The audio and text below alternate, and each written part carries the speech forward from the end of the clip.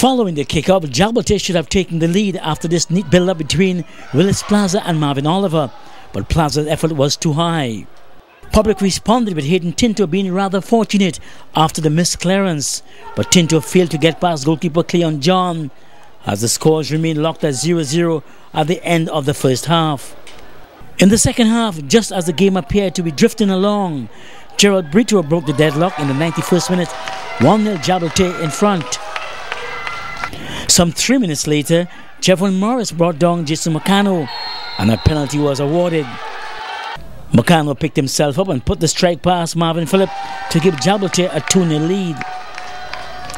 Public suffered another setback as defender Jamal Jack was shown a red card for his heavy tackle on Andre Toussaint.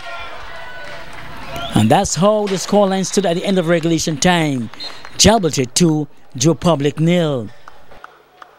In the other matchup on the night, Caledonia took the lead through Conrad Smith in the 47 minutes of the exchanges and held on to that 1-goal advantage at the end of the half. Second half action and Sterling O'Brien got a late equalizer for Defence Force Super League team in the 90th minute from this free kick. But in extra time, in the 111th minute to be exact, Ishmael Daniels scored a pull-leg shot to give Cali their second goal. That turned out to be the winner. Caledonia EIA going on to win the encounter by 2-1. Reporting for CNC3 Sports, I'm Astil Wren.